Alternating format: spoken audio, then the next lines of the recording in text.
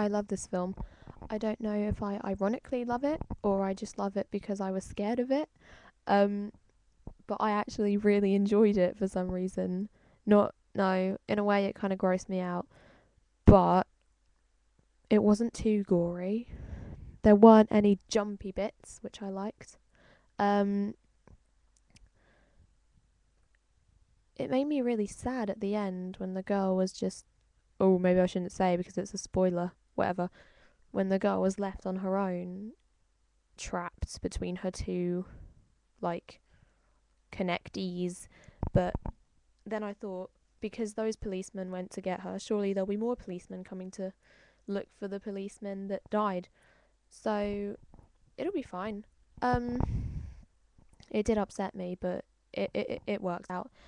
And yeah, it's fine. It was a really good film, in my opinion. That's all I have to say, really. It's a bit disgusting, though. But you don't see much of the disgustingness, you just have to imagine it. Okay.